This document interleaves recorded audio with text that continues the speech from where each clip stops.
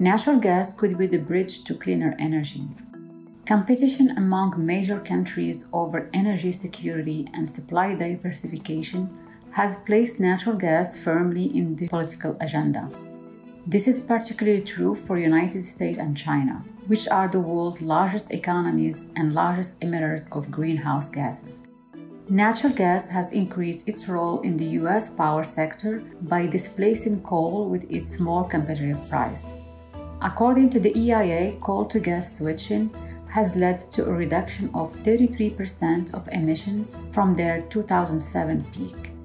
In 2020, gas accounted for a record 40% of electricity generation in the United States, compared to 33% 5 years ago and 24% 10 years ago.